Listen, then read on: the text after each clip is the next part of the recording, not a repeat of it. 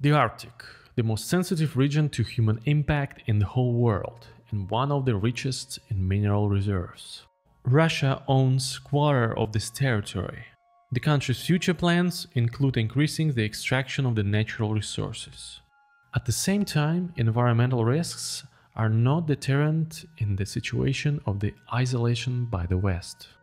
Today, when major international environmental organizations have been expelled from Russia, when international research and environmental projects have been frozen in the connection with Russian aggression against Ukraine, the international environmental control of its actions has been minimized. What might the Arctic in the near future, and what projects is Russia going to implement there? Which are dangerous for the environment?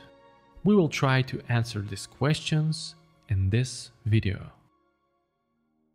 The Arctic region has traditionally played an outsized role in the Russian economy. 20% of all exports from Russia come from this area. According to Moscow's Higher School of Economics, 80% of Russian natural gas, 17% of oil, almost all nickel and cobalt, 60% of copper, and almost 100% of diamonds and rare earth materials are produced here.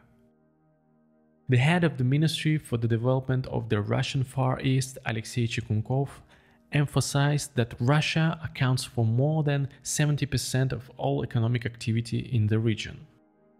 It is no coincidence that Russian official documents related to the Arctic prioritize economic development over environmental protection.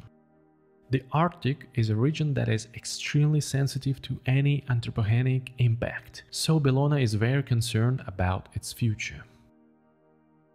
Today, Russian plans for development of the Arctic include Rosatom's plan to build a mining and processing plant. The production volume 220,000 tons of zinc concentrate and 50,000 tons of lead concentrate. This is an unprecedented quantity for the Novaya Zemlya archipelago. The development of lithium deposits by Rosatom and Norilsk Nickel. The development of new oil and coal deposits for open-pit mining. The largest project of this kind would be Vostok Oil, owned by the oil and gas company Rosneft. After the second and third stages of the construction, the volume of oil transshipment is going to increase to 100 million tons. For comparison, the total export of all Russian oil in 2022 was supposed to be 242 million tons according to Deputy Prime Minister Alexander Novak. The Northern Sea Road will facilitate this activity. Investments in its development for the period before 2035 could amount to 17.5 billion euros, which would focus mostly on the construction of new ports.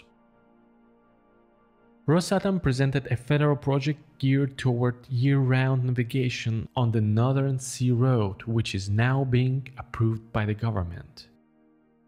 According to the document, by 2030, the cargo flow along the NSR would swell to 150 million tons per year.